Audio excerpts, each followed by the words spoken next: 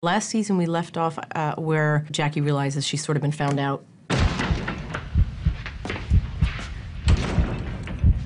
There are many roads in front of her, and which one will she take? Blow me. Edie Falco returns in her Emmy-winning role as Jackie in Season 3 of Nurse Jackie. We left her with her back up against the wall. But Jackie is never one to give in.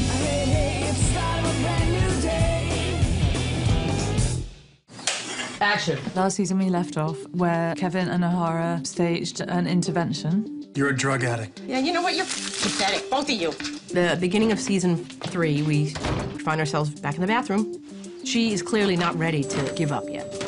She still feels like this can be managed. We got razors, muscle relaxers. Half the fun here is school supplies. Everybody knows that an addict has to hit bottom before they can come up. So she hasn't hit her bottom yet, and we're curious to see how that's going to happen. From O'Hara's point of view, I think she would like Jackie to get help as soon as possible. Jackie's life is moving at a very quick pace, and the ramifications of her actions are being felt by her and by others at a quick pace. This lies on top of lies crap. Maybe you can live like that. I can't. So that's what this season is, her continuing to try to manage this somewhat unmanageable life that she has. Jackie, your husband is here to see you. I am having an aha moment like you can't even believe. Now I get it. She was into me. She was into Eddie. Another brother's lady?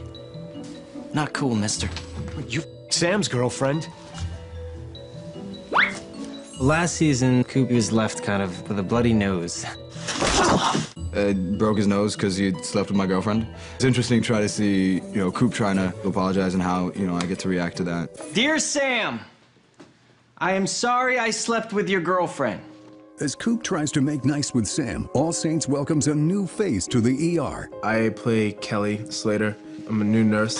Kelly just pops up like a jack-in-the-box one day during surgery. It's hilarious. Hey, everything all right?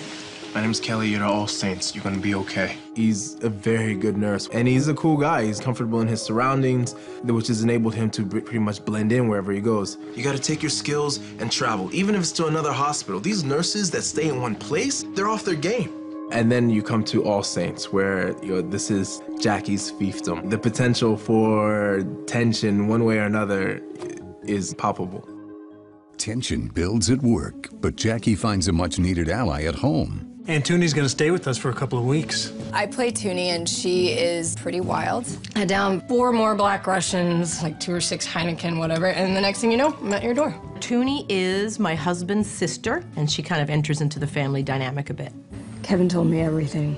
And I told him, Kevin, interventions are just rude. She's cute, and she thinks Eddie's cute, and Kevin thinks those two should hang out, and so that gets complicated. Eddie, that's the one you want me to go out with, right? Just a thought. Last one broke his heart. After season 2, I was like, well, what do we do with season 3? How do you top season 2? But they wrote some pretty fantastic things. Their ability to keep it interesting, believable, honest, and funny. That's what I really admire. This is weird. So weird. The writing is great, not just because the dialogue is snappy and funny, but just the ideas that are unconventional and unpredictable, and at the end you're moved by it. And Edie Falco was equally moved by her recent Emmy win for her role as Jackie. It's a big deal. It's a very big deal, and I'm so thrilled to receive accolades of any kind. It's more than I can process. See Edie Falco in Nurse Jackie.